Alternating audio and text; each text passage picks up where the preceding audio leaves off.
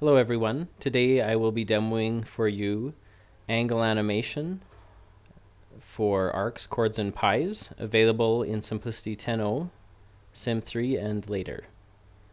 For this demo we will be focusing on the pie object, but all of the same principles apply to arcs and chords as well. For this demo we'll be revisiting our part production project and enhancing one of the library objects representing a machine and changing out its part count, which today is just a text value, with an animated value on a donut chart using angle animation. To do that, we'll switch over to SimEdit and make that change. So for this screen, this same library object is being used. So when we use library objects in Simplicity, we can make a change in a common object, and then in a screen we can reuse that object. In this case we've used it 3 times. So when I change this part count visualization here, it'll reflect in all 3 instances over here in the runtime screen, as we'll see. So to do that, we're going to build a little donut chart, and to get us started, I've already created kind of a base level donut chart, which is essentially just 2 concentric circles. And onto that, I'm going to add a pie object, and line it up with this donut chart and have it animate the value of part count. So to do that, a quick way to do that is to just change the geometry and change my end angle to 90 so that I have an actual circle, and then I will line that up with the outer circle and align the center and align the middle, so now it's right on top. Now if I go back in and change that angle again, I can see how my donut chart will start to look. I'll change this back to 0, and I'll move it backward just once, backward. So now you can see it's in between the middle circle and the outer circle, so as this angle on this pie rotates, it will look like it's filling up this donut. So now I'll introduce you to angle animation.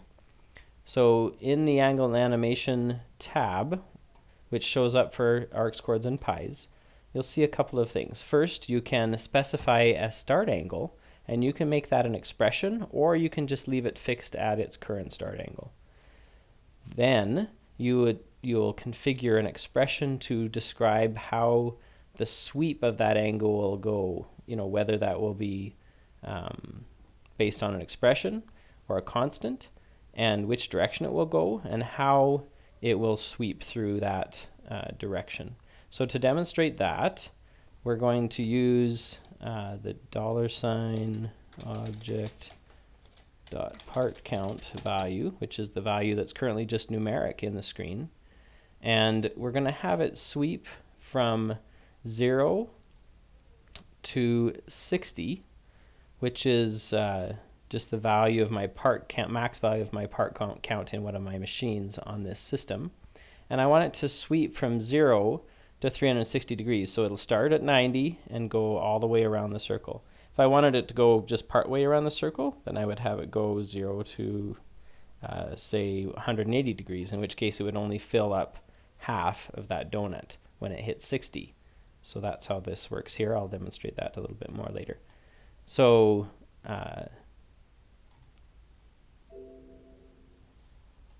it's complaining because my $sign object isn't visible to me right now, so I'm just going to go ahead and say that's okay. And the reason that's happening is I'm going to make this a group, and I'm going to include it. I'm going to cut it out of here and put it inside of this library object, and then it will have the value of the $sign object in the library object.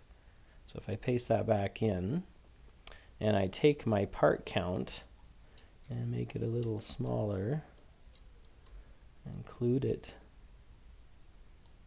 we're going to say, kind of bring that to the front.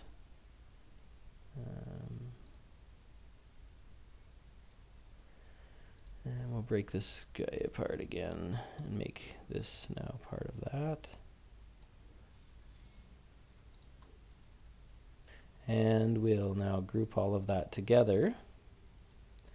Bring that over into my library objects. So now it'll be visualized for every one of these other library objects. So I'll demonstrate that. So I'll save that, close this screen, and reopen it with this newly updated value.